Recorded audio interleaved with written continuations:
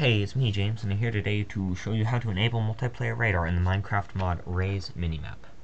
This tutorial was made with Minecraft 1.6.4, but it's the same method I've been using since I started this project back in 1.2. Anyway, before we begin, I'd like to note that while I endeavor to make the process as simple as possible, this is not for people who haven't installed mods before. To get started, you'll need two programs, JD-GUI and REJ. I've already installed them, so please pause the video now and follow the links in the description and just go ahead and download those and get them on your computer. Okay, now that we've got those installed, we're going to want to download the latest version of Raise Minimap. Unfortunately, Ray's forgotten to update his Minecraft forums post. We'll have to download it off this creepy looking Japanese site. Totally legit. Anyway, yeah, this is yeah, that's real. It's actually from Ray. You should probably be able to trust it. So anyway, I've translated it to English because I'm using Chromium, which is awesome. But you'll just want to download it.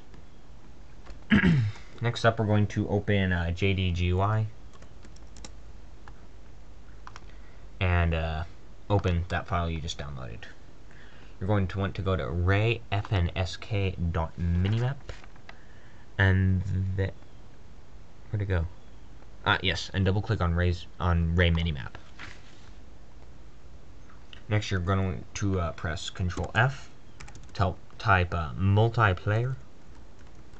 It's all one word, all lowercase, and just keep clicking next until you find a pattern that looks like this. Now look at that first line. This.allow cave map. That's line 618. Remember 618. 618 is going to be a magic number. Now, just remember 618 for the 1.6.4 update. Next, you're just going to want to exit just JDU. We're done with it. That's all we needed. Now we're going to open REJ. This is the Java bytecode editor where we actually make the changes. Now you're going to want to browse and find the file that you just downloaded. Go to rayfnsk.minimap.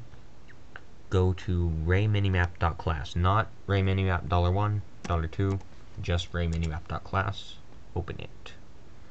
Next, you're going to want to hit navigate, go to source line number, type our magical number 618.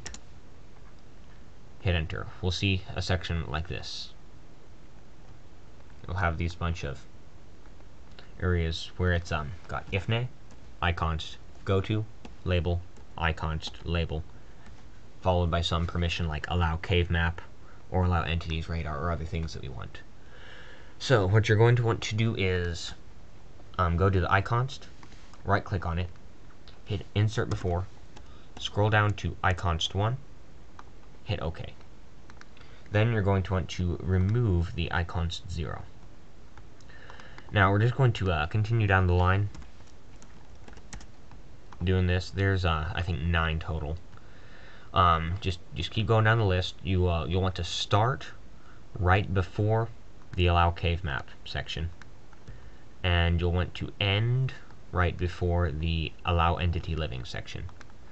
Now once you finish making all your modifications, you'll want to hit save. Okay, pretend it's saved normally. Then you're going to want to exit it and just install that modified zip file just like you would any normal mod. And this is as far as my tutorial will take you today. I won't go through installing the mod or starting up the game. But yes, I hope you enjoy this tutorial and everything it'll bring you. Multiplayer server owners cannot detect this like they can with some flying mods or other hacks. They'll only be able to detect it if you're really obvious about using it or if you just tell them. Well, anyway, this has been James. I hope you enjoyed my video. Feel free to comment with suggestions for future videos. I might not get around to all of them, but it might be fun to try. Anyway, thanks for watching. This is James, signing off.